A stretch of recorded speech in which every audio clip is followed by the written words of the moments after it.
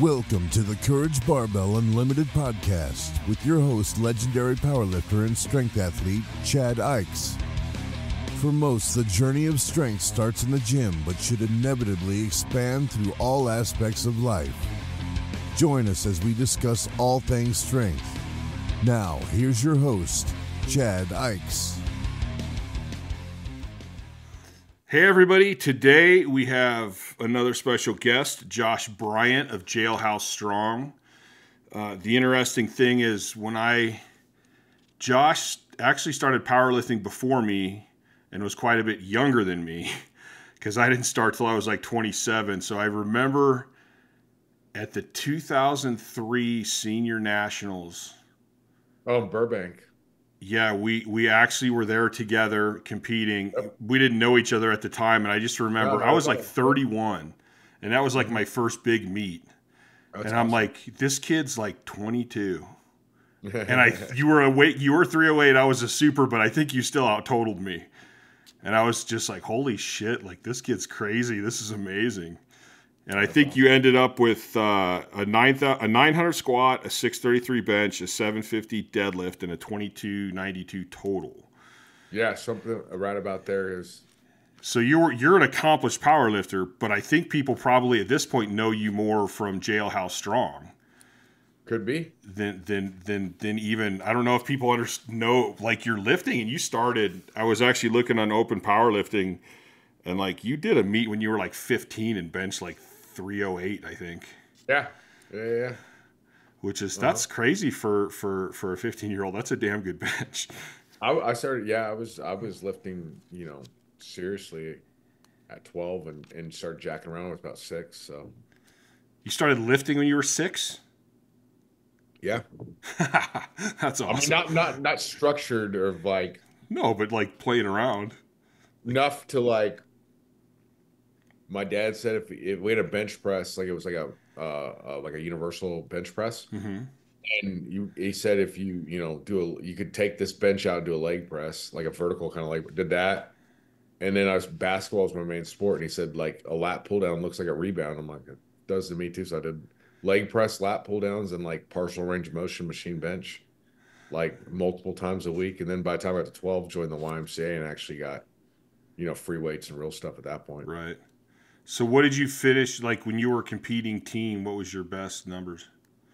Competing what? When you were a teen?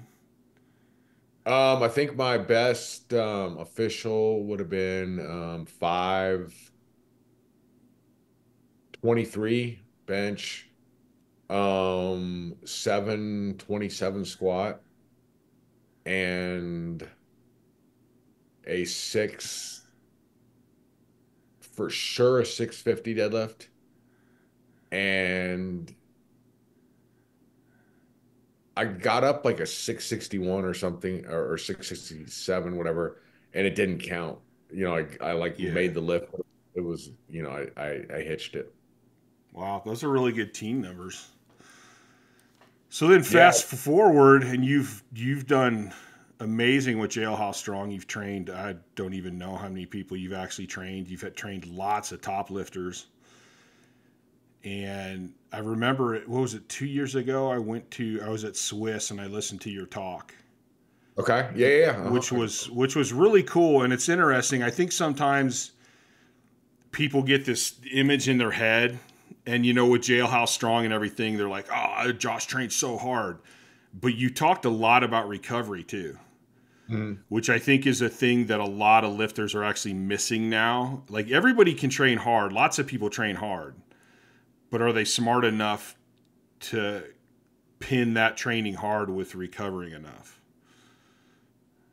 I think, I see the airs both ways of like a lot of people that train hard and don't care about recovery. But then I see the flip side too of some people are so obsessed with recovery they don't ever train hard. So I think that that's kind of ultimately if you can balance those two things, that's when you optimize results. You have a stimulus to recover, and adaptation, like that's how it rolls. So are you getting the stimulus?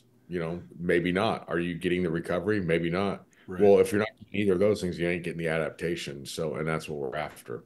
Yes. And at the Swiss group, the talk about recovery be really important because those are going to be people that are very serious about it. I mean, think about most people there aren't like living in Columbus and just, walking in. They paid good money to come.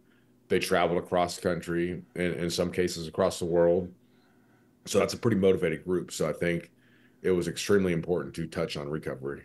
Yeah, I completely agree. There's you either have one side or the other. The people that just don't do enough, and that's probably something that I need to remember because I tend to talk to lifters, like competitive lifters, and I'm an aggressive person. I tend to think in aggressive people, No, and there's plenty of people that ain't doing shit for lack of a yeah, they're not well, getting a near a stimulus, because like the thing is, they might see other, you see them to see that when you first start out lifting. I remember seeing people that were older and they would not do very much and how they so strong. Well, it takes a lot less it takes a lot more to gain than it does to maintain. And you have to remember that you have to put in a certain amount of work to continually gain. But once you've gotten that, assuming your lifestyle is not haphazard, you can do a lot less and maintain those gains. So, it all depends on where you want to go.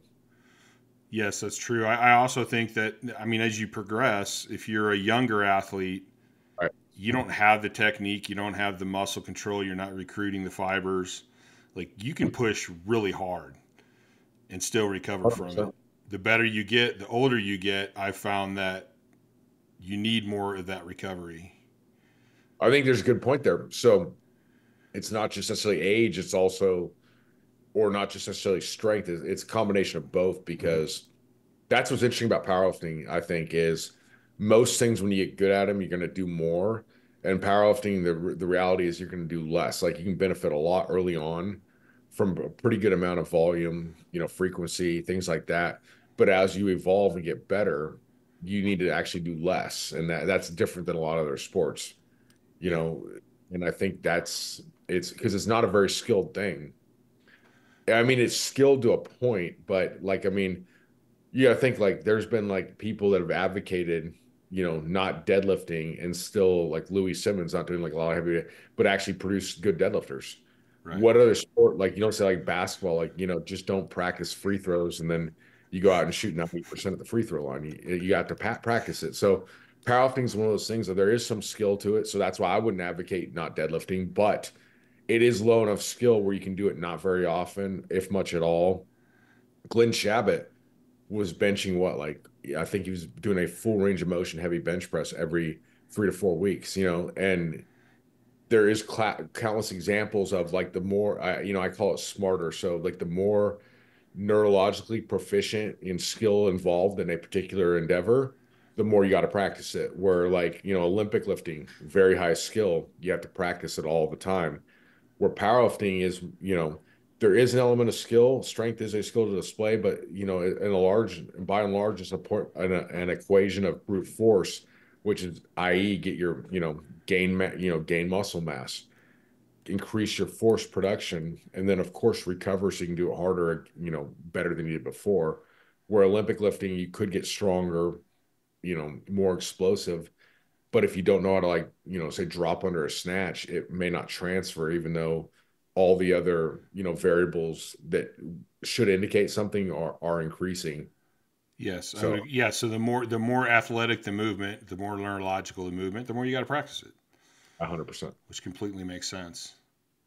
And I also think that that has to do with like I look at I think about the body Uh-huh. and I'm like, okay, so if you're there's this concept that if you train more, you can lift more, and you can build how often you train, the frequency of your training up. But I think, well, wait a minute, I'm not when I'm training, I'm making my muscles bigger. I'm going to make my bones a little denser. I'm going to make my tendons and ligaments stronger. But Mhm. what am I doing to my organs and my brain? Like they're not increasing in size. They're not getting better. Like I can only produce so much of each hormone. Like I can't train my body to produce more of that. To a certain extent, that's what it does. Well, and it's interesting you say that because that's what Mike Mentzer, which again, I'm Mm-hmm. not like necessarily advocating him. Like I like, learn different things from different people. just how I don't like not diehard West Side, but definitely picked up good stuff from Louis Simmons and some stuff from Mike Mincer here. Is he talked about, and I've quoted this numerous times, but I'm not actually quoting it because I'm paraphrasing it, but I don't know the exact numbers. The concept is when you start lifting weights, you're going to increase your strength from where your baseline was day one by like 3 to 4, say to 300-400%. Like, you bench 100 pounds, you can get up to 300-400 kind of thing. Okay, well, your recuperative ability, he said, increased by about 40%. So basically, your strength potential, you're at, can go up 4 times where you're at, but your recuperative ability is about 40% increase. So 400 versus 40. So there's 10 times more strength potentially gained than there is your ability to recover. So I think, I don't know if that's accurate or studied or what, but I do agree that you don't keep getting your potential for getting strength more than your ability to recover from it. So that is a huge thing. And then it also even comes down to, I think, beyond what you're saying, which is a damn good point. I've not heard many people phrase it that way, but that's an excellent way to look at it, is also what muscle group it is. For example, your lower back, to me, that's really hard to make recover faster. Where like your hamstrings are a little harder to make recover as fast, but like your quads, if like all you did is like a sled drag, say backwards and made it quad dominant, I think you could do that pretty soon every day, pretty hard. And as long as you're just not going ape shit like central nervous system fatigue, but like hard training, but never like complete grinder, I think you do that every single day and be okay. You could build up to that. Where I don't think you could do like weighted Nordic leg curls or glute ham raises every single day with any kind of maximal efficiency, no matter how hard you do it. So there's that part of it too. You know what I'm Which saying? would So, make sense though, going back to my school days, because the muscles are all a little bit different. Like you could pound the shit out of your calves, and they'll you take it. walk over there. But your calves are also made to do. They're made for you to walk all day. Like E- it's a different Even if muscle. you hardly move, you're gonna walk a couple thousand steps a day. That's if you hardly do, Yeah, just walk around the house and go outside, get your mail kind of thing. That's a lot of reps. yeah, You know what I mean? But like say for your hamstrings, for instance, like when you're running and stuff, your glutes, they don't really get active till you're like at top speed or top or near top speed. So even if you jogged, you're not really getting a lot of work there. right. Where like you just give me your forearms, like I'm gonna, this Topo Chico bottle, I can just walk around, carry whatever, and then recover pretty quick. So as long as you're not going like absolutely crazy, they should be able to recover faster. I also wonder too. I wondered this, especially when I was competing more, because it's like, okay, well, I can squat 1,200 pounds, Mhm. but even 800 pounds was. I mean, there was a certain point where it was just heavy, and it's like, how much is the human body Relative, it's not relative. adapted to do this? So even if you go, well, I squat 12, so today I'm deloading and I'm gonna do 900. I'm like, are you really deloading? That's still a shit ton of stress on your body. Well, that's an interesting point because, like, I mean, they've done for like rest periods, for example, they've done studies that show like basically as you get stronger, 60% is not 60%. So you squat 1,000, you squat 600 for 10 reps. It's going to take a few minutes, minimally, probably 10 minutes or so to recover.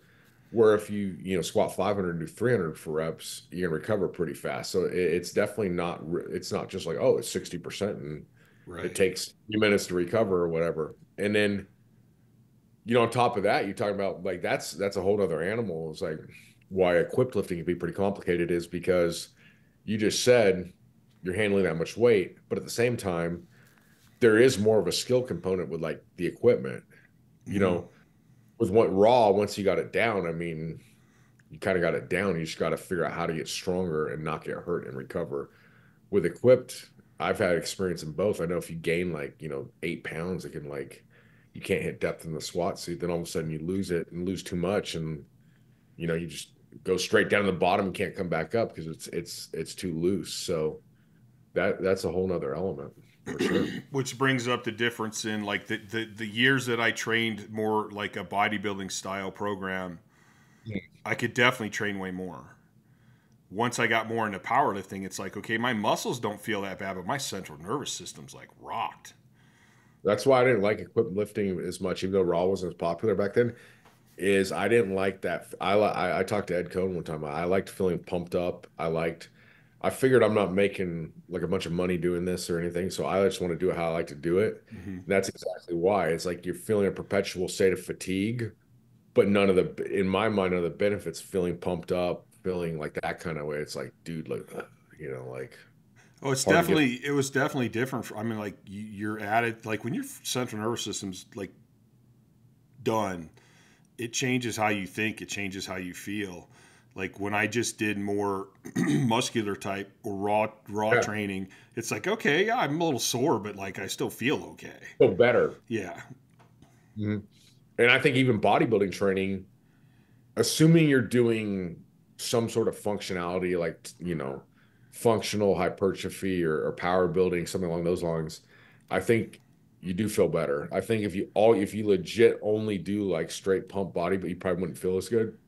But if you have an aspect of like there is still some functionality carry over into life, I think you feel better doing that than you do raw powerlifting. It's just like, your work capacity is higher, and it's just muscular fatigue is kind of easy to deal with. It actually feels good in a lot of ways where central fatigue does not feel good. yeah, yeah, completely. So it's like and it, again, you have like that's an interesting one as a coach. When I talk about that, I keep trying to remind myself I need to be specific and communicate this well because I don't need a 15-year-old kid going, "Oh, my central nervous system's overtrained." It's like, dude, you don't even know how to overtrain your central nervous system. You're 15. No, and I've noticed that a lot too with people that say that.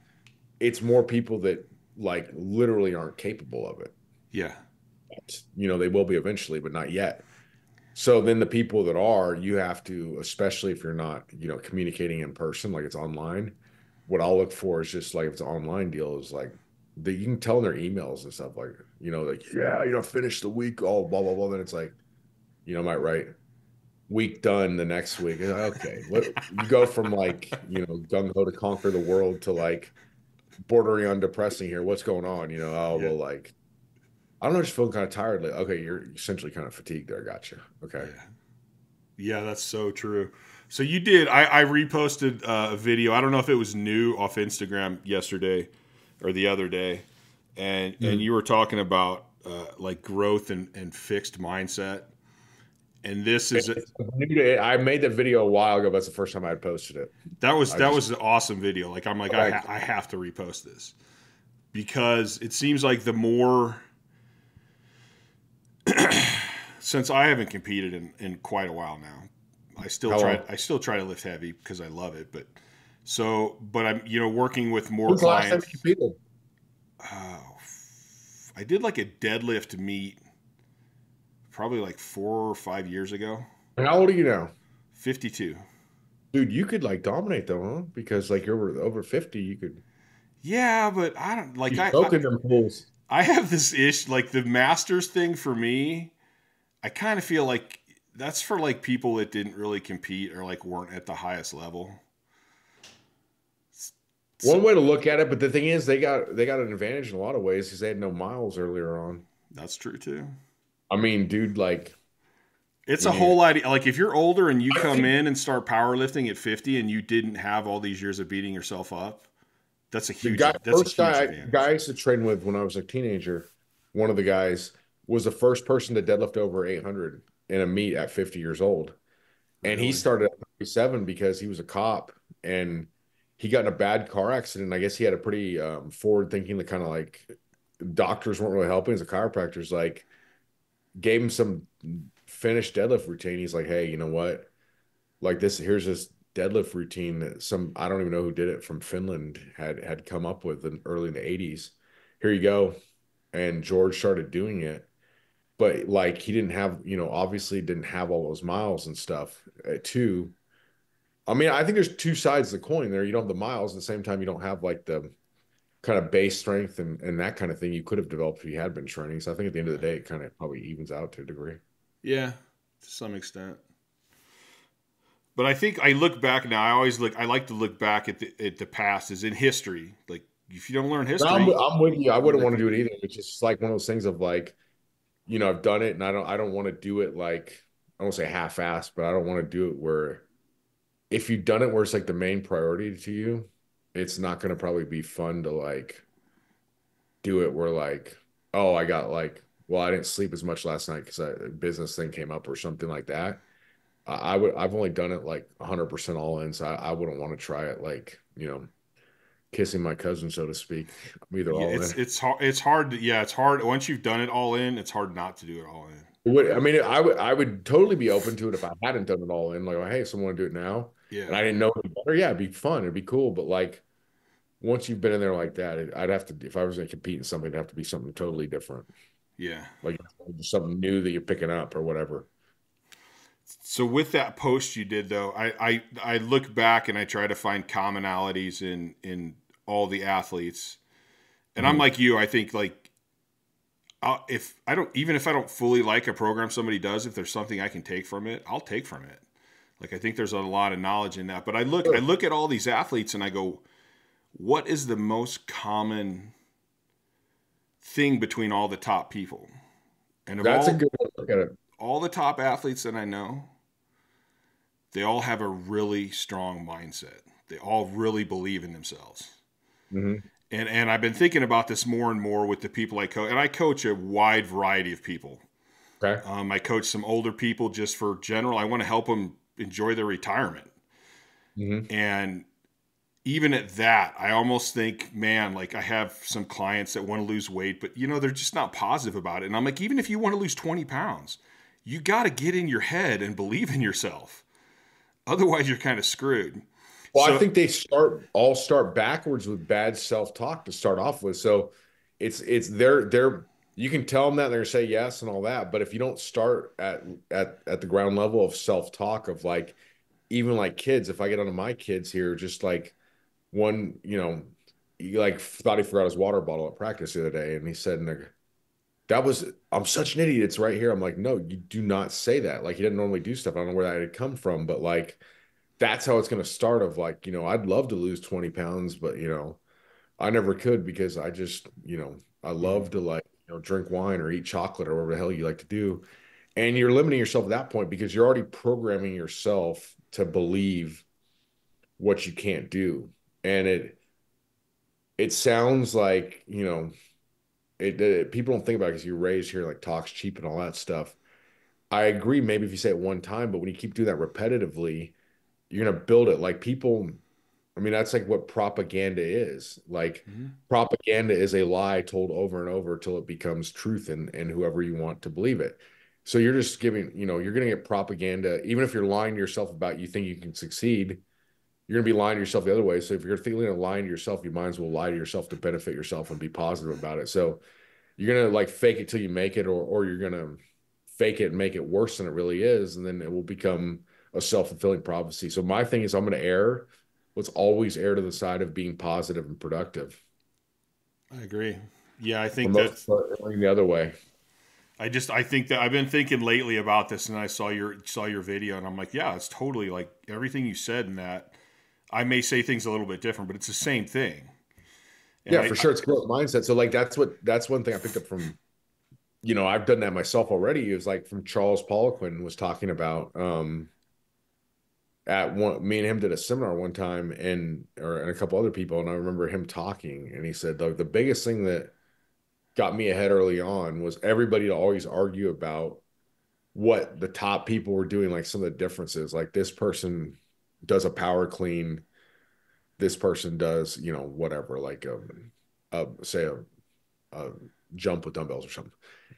They're both trying to build explosive power. Okay, so we have that difference. We said, but the commonality is, say they all do like squats. Okay, Mhm. so we can decipher that every single top guy is advocating squats, point one, kind of thing. So like I think that's what you're onto a good thing right there is instead of always looking at all the differences are, that's important to know too at some point. But at first, I would find what the commonalities are. Like of all the people you look up to, admire, look to for like a source of inspiration, learning from, what are some of the commonalities? There's going to be some. Start there. Yeah, Then once you got that down, then you can maybe look at what some of the differences are.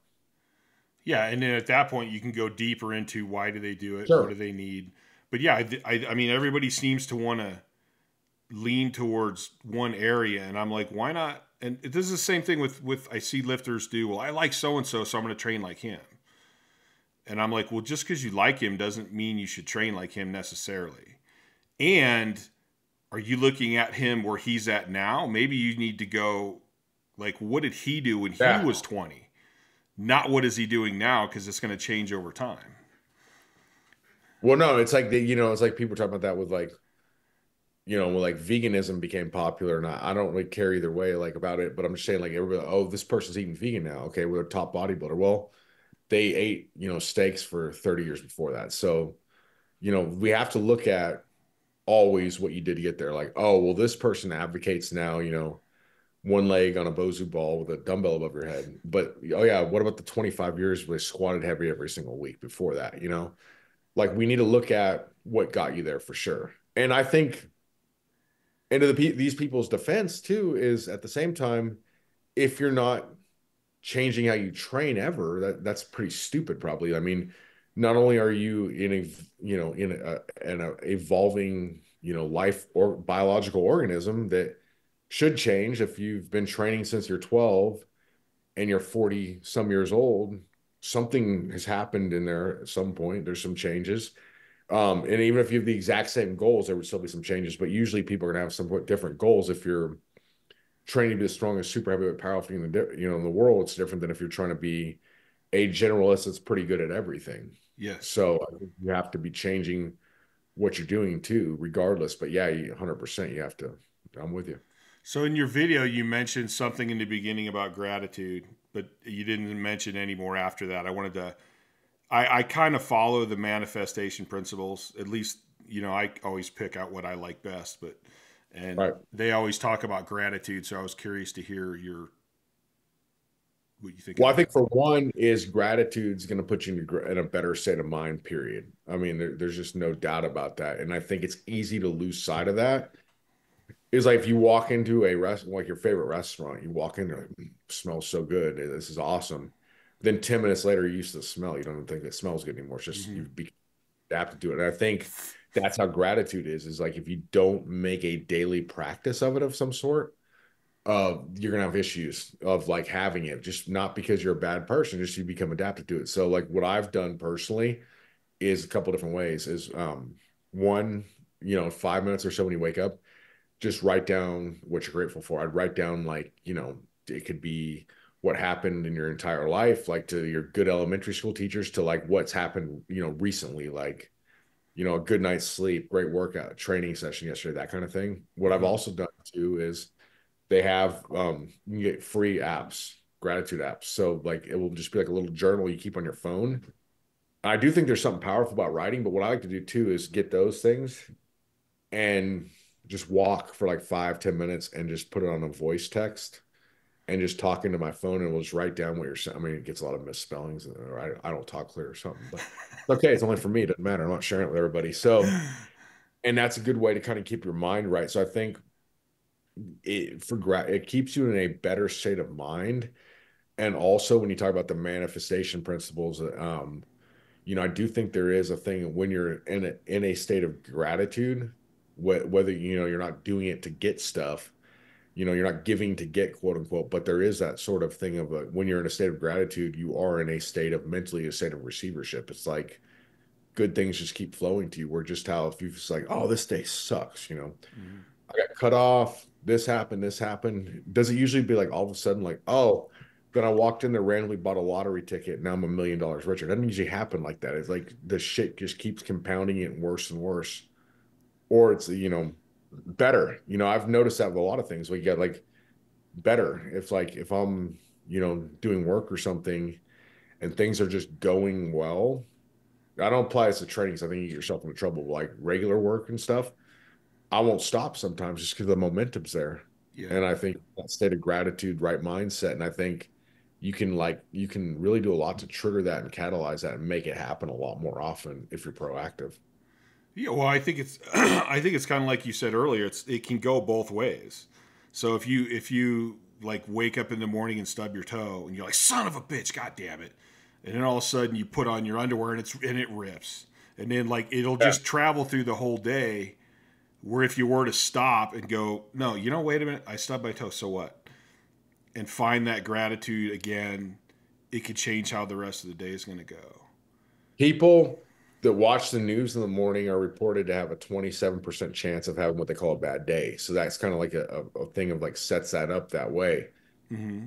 And like, just using that example of like, I've been guilty of this too. Like, but like, I remember like during COVID, some of the people that were like, paranoid about it would be on there. Like, they'd be like, oh, there's this many cases, here and this and that. And like, it's this. And I'm like, are you leaving your house? No. Well, okay. So what are you getting out of this? Like, I mean, well, I want to be informed. Okay. So just go check it for 15 seconds every morning or afternoon. Like, you're on there all night. So I think you can like make yourself kind of really into dark places and all this stuff. It's, you don't want to necessarily be uninformed, but at the same time, like, if you are informed, what are you doing with it? I mean, it's sort of like Tim Ferriss talking about in his book, one of his books, like, if you quit watching the news, eventually, if something's important, if you talk to other people, you're going to hear about it. They'll Yeah. tell you. Yeah. It's like, It's going to come. I Yeah. don't know. You're eventually going to hear about it if it's something you need to hear.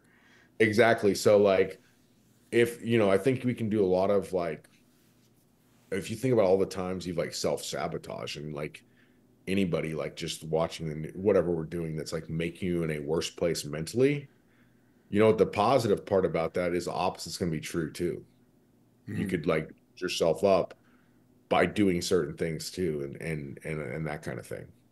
Yeah, I did. I did a podcast before this one where I was talking about kind of the sense of gratitude and how that affects everything else down the line. So basically, with parasympathetic and sympathetic, if you let yourself get stressed out, you're in a sympathetic state. So your body is not healing and recovering like it could. So if you're hardcore into like I want to meet this goal in the gym, what you do outside has a major impact on that. And Yeah, just from the body functions, and we know that feeling a sense of gratitude actually helps align your heart and your mind, and your body functions better and does what it's supposed to do. I think what you do outside matters a ton. Like that's I to me what you just said is obvious, but I think a lot of people listening probably that haven't really looked into this yet wouldn't know that 100%. I would go even further and say the way you view what you're doing affects it. So like, Mm-hmm. if you're viewing your goals in the gym as, okay, we're talking about that senior nationals or whatever, like I got a total, say, whatever I did there, 22, I think it was like 2276 or something, Yeah. somewhere like right about there. Okay. I have to total 2300 because that was my goal for that meet. Okay. So am I a failure? Well, not really, because I hadn't even totaled 2200 before that. So like by shooting for, but the point being, that was what I was expecting to happen. And I actually had, they called my third attempt deadlift. Now, I'm not saying they shouldn't have. It was a good call. It was a hitch, but had they been in a generous mood, I would have had it. Right. It was a gift, but hey, I've gotten gifts before, so it's not totally out of the question. And point being, like, that was a huge thing, but I made the goal, even though ultimately that's what I wanted to happen. I expected to happen. I believe what would happen. I ultimately made the goal about making, each workout, maximizing it and hitting the weights I need to hit that day. So it becomes a process goal, not an outcome goal. Outcome goal is like, you can have outcome. I guess it's more performance goal. You have outcome goals is I want to win the meet. That's, the hardest kind of goal to achieve and the worst for most people because let's say my goal is 2300, right? 2600. But all of a sudden at that point, Gary Franks, somehow drops to 308 and hits 2700. I lose. Yeah. I mean, that's such a good, such a big PR. There's nothing you can do about that. It can't really affect other people. So there's that. That's a outcome. A performance goal was what I had, the 2300. Being aware enough to know that I don't know who the hell is going to be there. Powerlifting, especially then, was a weird sport because you go some years to the senior nationals, like 1980 wins it or something. Yeah. Another year, like, when Gary Frank, the APF seniors totaled like 2600, before that, people were winning it. The super heavyweights at 2200 tops. It just came out of nowhere. Yeah. You really don't know what was going to happen because, like, and there wasn't like Instagram and stuff where you'd be like, oh, random dude like in Hartford, Connecticut's just, repping 800 at the gym and didn't even know what powerlifting was, but now he's going to do a meet. So, oh, okay, he'll probably deadlift over 800. There wasn't like that. I mean, as you know, like to upload a video on like your website or something costs money, right? Like Yeah. you like a sponsorship then for like, you know, sponsorship would be like if someone was willing to pay to host your website, it's nothing now, but back then it'd be like expensive, all those videos and stuff. So you had no idea what's going on. So made each goal about the process. Mm-hmm. Hitting, that could be your diet, anything of like, I'm gonna hit X amount of calories, X amount of protein, I'm gonna train 4 days a week, I'm gonna come focus, I'm gonna do my, rested, all that stuff is about the process.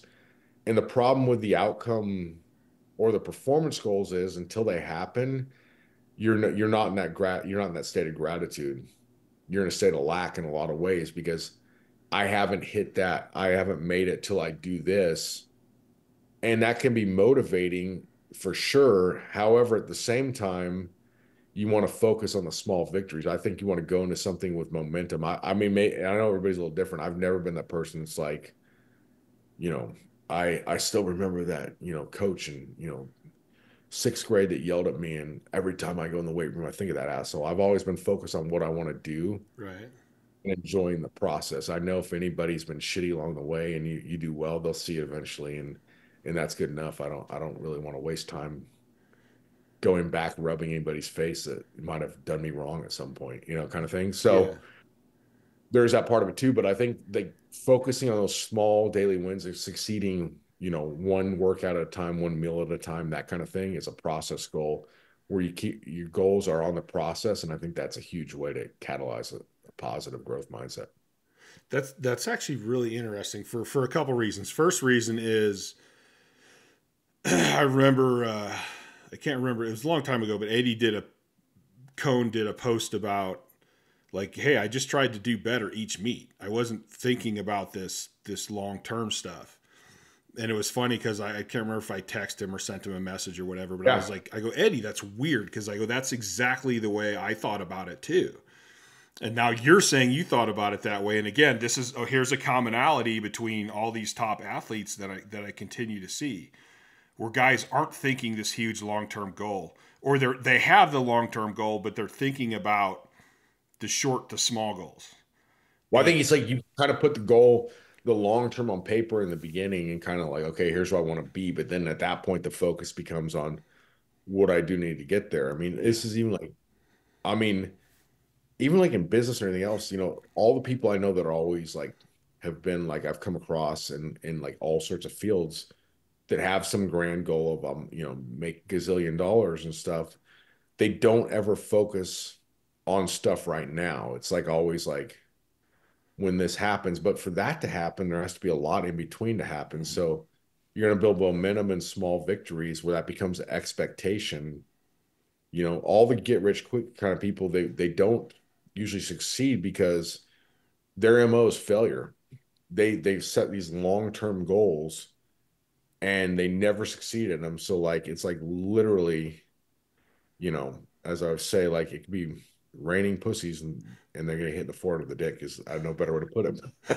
Kind of thing. It's like just whatever they do just doesn't work out. It's just because they're so used to failure. That's who they've become. That's not who they're born to be, but that's who they've become. And it's by their own just kind of always focusing on what's way far off instead of what's here and now. Yeah, and if you set up those small goals, you're winning a lot. Winning all the time. And it's going to be a whole lot easier to be gracious and have that feeling of gratitude with each little win than focusing also on just the enjoyment. Like, let's just say you hit the goal of like you want to hit 2,500 pound total and you get there, but you just looked at everything else to get there as something that sucked. I mean, what's that? You're gonna enjoy 5 minutes, okay? Go to the meet, enjoy it for 5 minutes, go out and celebrate after. Then like the next morning you wake up and then what? Like, or you have made all these great memories of like, I always thought it was fun. Like when I lived in California, I drove really far to train with Paul Leonard and Art Labar. You remember them? Yep, I know both of those guys. Yeah, so I would drive about 140 miles to train with them at Paul's garage and later at Manny Sanchez's. And I mean, it was like a whole experience. I get up at like really early in the morning. I'd stop to eat breakfast at a certain place, stop at 7-Eleven right before I got there.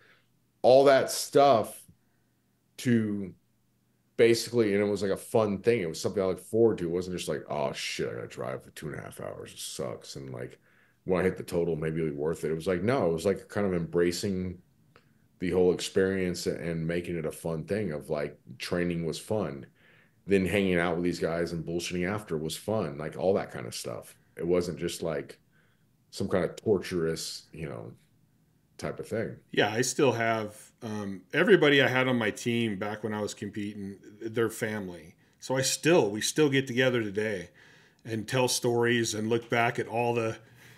It's not stories about the competitions. It's stories about the training and that process. That was so much fun. And for me, I always tell people, I like to set 3 goals. I'll set like, hey, I want to do this in this competition. Then I'll set this huge grandiose goal. Like in 10 years, I want to be like one of the best in the world. And then I go back and go, okay, in order to hit either one of those, I have to have these small goals. Where are you in Reno or where? I'm in Reno. What gym are you at now? I train out of my garage and I train my clients out of my garage. That's cool. I'm actually looking to expand. I want to move to Pahrump, which is just outside Vegas. And I'm working on the land. We're having some issues with getting the land deal done, but hopefully that'll get done soon. And is that like a suburb of Vegas or like a kind of different town in more that direction? Pahrump is actually about 45 minutes outside of Vegas. Cool. Which for me is because I'm tend to be on the antisocial side. It kind of keeps me away from it, but then I'm actually still close. And Vegas is becoming there's a lot of lifters and stuff down there right now, and it's growing like crazy. Yeah, and a lot of good place to eat and shop and all that. Yeah, for sure. So that's where I'm looking because I want to expand my gym. How big is Reno? Reno's pretty big now. It's growing every year a ton. Like almost. I've been there one time for Gus Rethwidge's meet. 2003. He used to hold WABDA Worlds here all the time. What was that hotel? Was that like that was at the Pepper Mill? Pepper Mill, and it was like, yeah, that was awful that week. It was like, it wasn't snowing, but that cold rain is worse than snow. Yeah, that's one reason I want to move because it still snows here. I want to move south. I'm done with snow. I'm done with rain. I'm done with all that shit. No, totally. I like the sun. I love riding my BMX bikes, and like I want to ride all year. Is Vegas warm I've never been out there in the winter. I mean, I've only been once in the wintertime. It was kind of cold actually, but it'll get down in like the 50s, and like once every 10 years it might flurry. Yeah, it's not too different from here. Okay. Yeah, which I'm more into that. For sure. But I'm getting to where I can't handle commercial gyms anymore. I only go to one commercial. I mean, I guess the other ones are sort of commercial sometimes, but like just because I don't do a lot of heavy benching and stuff anymore. Because really the only injuries I've had that are serious is like my elbow. I've had elbow surgery, but I'm like pretty injury free. So the only thing is that like of just like, stuff I have here, I don't have a ton of machines. I like cables and stuff like that. But I feel like I get like for more of the pump type of work, can take advantage of the machines and 24 Fitness like $10 a month or something. Yeah. 10 minutes away. But what I do is I'll go at like, it's a zoo, even like semi prime time hours could be like a zoo and you just got to go at the right time of day and that kind of stuff. Yeah. Definitely annoying when people are like on a certain machine and they're just like texting. I mean, I know people have hassles with people. I do the opposite. I'm like, you know what? I'm not competing. So if I was going to do this machine, instead of like working in with you, getting mad at you, I will just do this one instead to avoid you. Yeah. Do my thing. That's where I am too. I kind of, it's when you go into actual like the talking about training, it's interesting to me because there's a lot of people that are super, super specific about stuff. Mm-hmm. And I'm like, man, there's like a lot of different exercises to work different muscles. So I would eating or something. Yeah. I mean, I would be like, I'm like, I'd rather just not deal with it and I'll go do this one. Like, I don't care. I can find ways to work that muscle. I can work my upper back a variety of ways, but like socializing with you doesn't, it's just like, it's like, I mean, there's zombies. I should post the video again. I'll send it to you if I can find it. I was over there one time and it was snowing here. So like it was, yeah, I don't know, snowing, but icing for sure. Like you couldn't walk. Like it was like for here, it's not used to that often. So it's like dangerous because they don't have road crews. Like you'd be really careful when you walk. Like people, like the injuries here would be like people slipping and stuff. Right. So I walked outside. My friend came over here and we're gonna work out. And he was like, there's no way. And it was like, it was too icy. And we go to 24 Fitness and it got to like a weird, they first kept trying to sell him a membership. And I just remember he was fine, like, how much is it to work out here? I'll just pay if I don't have to talk to you. And they're like, okay, you're being honest. Thank you. You can like work out for free today. Okay, cool. So kind of a weird start to the day.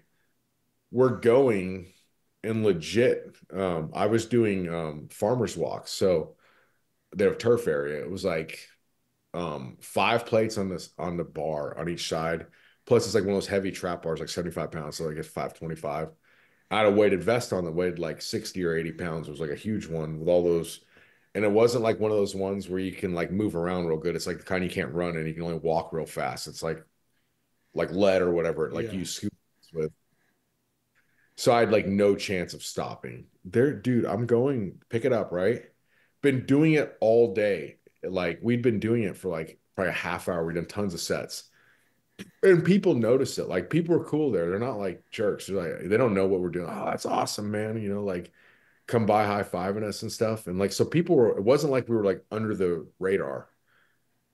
This fool comes in there from across the gym, literally like walks, I'm saying like 5 feet away, dude.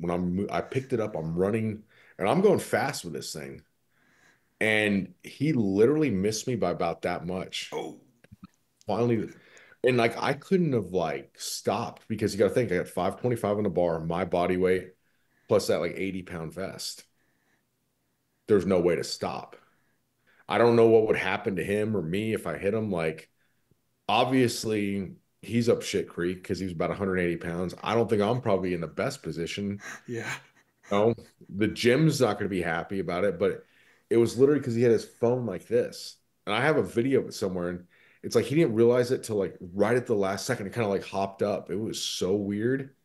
And he literally like walked on the turf like that close in front of me. That's Like, crazy. I don't think I could ever go. We have some cool gyms here in town, but every time I go in there, I just shake my head and I'm like, I don't even when I was still training clients at one of the gyms, my clients would be like, blinders, Chad, blinders. Because we'd go by somebody and like they're doing just these horrible squats. And it would just aggravate me because I'm like, they can ask. Like I've never told anyone no. Anyone that's ever asked me anything, I spend time and help them.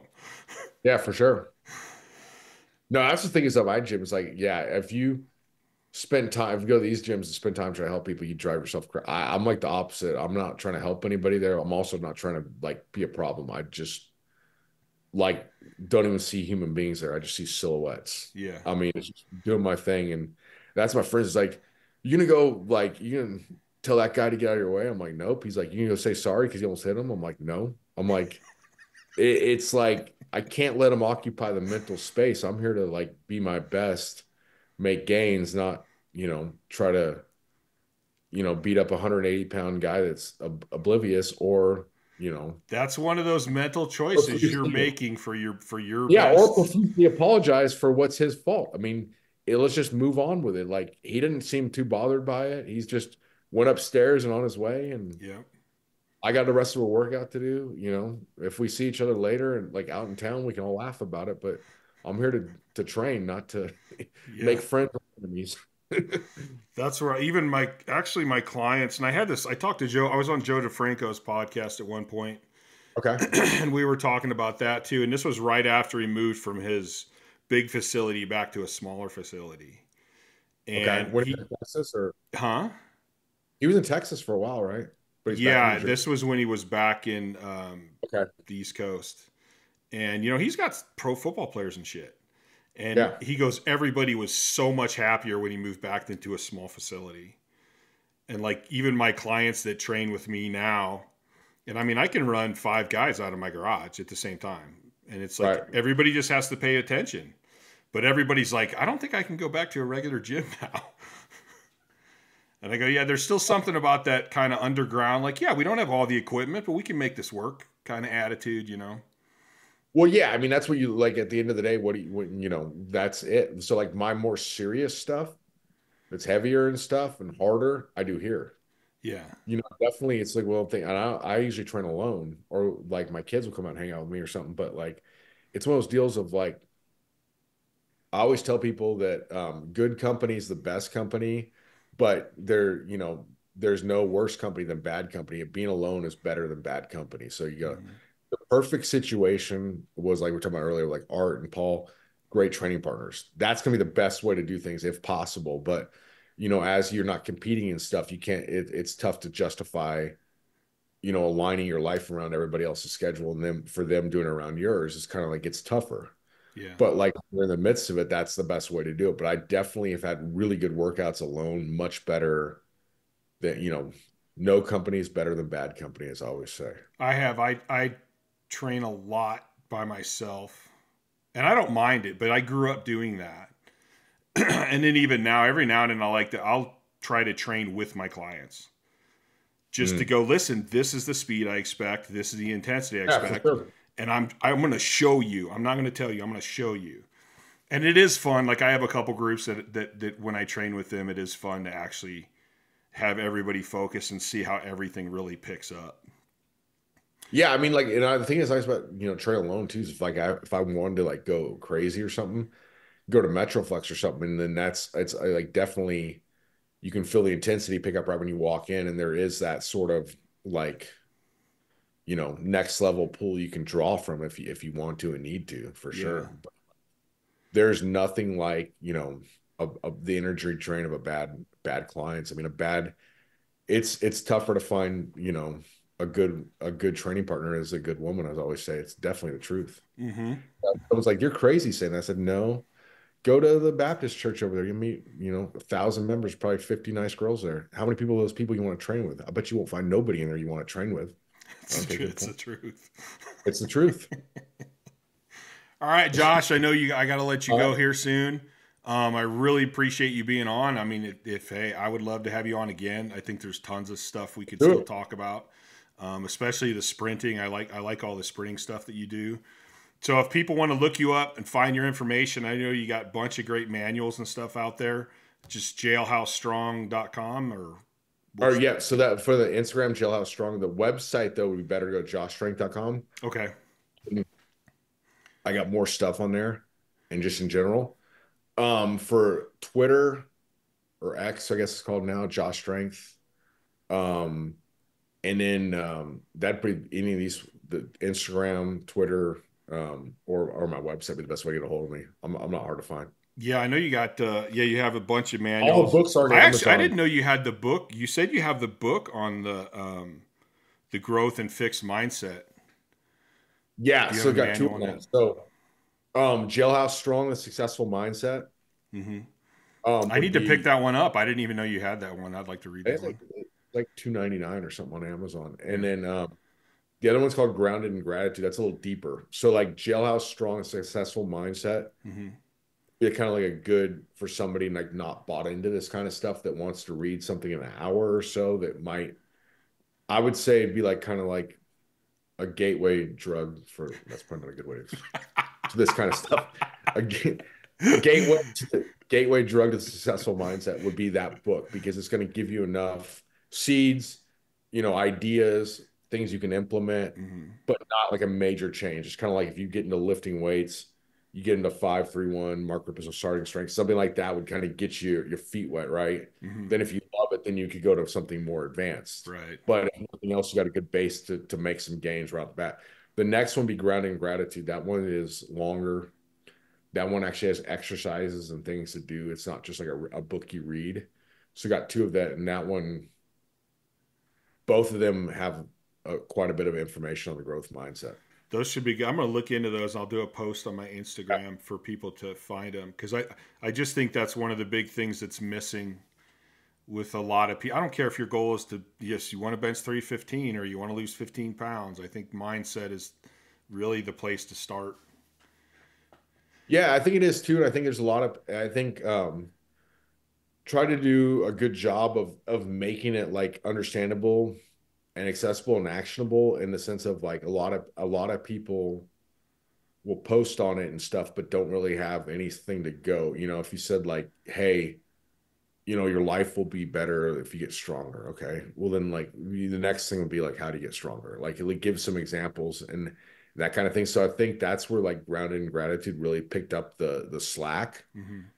Is it was an actionable plan in there. It's not just like, oh, well, like, you know, quit, you know, adopt the growth mindset. And, you know, where I do feel like the Successful Mindset book is more that way, but it's a good way to kind of get you involved, like kind of get you into this realm. And then the Grounded in Gratitude takes it to the next level if you want to really go all in, for sure. Yeah, get people introduce them to it, give them some understanding, give them something to think about, and then go, all right, Naher, now read this one, and we're really going to show you how to do it. Yeah, absolutely. All right, Josh, I appreciate you being on. It was great getting to talk to you. I always seem to take something away. I enjoyed this a lot, and I would definitely do it again. I thought this was very productive and fun. Cool. All right, I'm gonna hit my outro. All right, buddy. Thanks for listening to the Courage Barbell Unlimited podcast. For more information, please visit CourageBarbell.com. Until next time.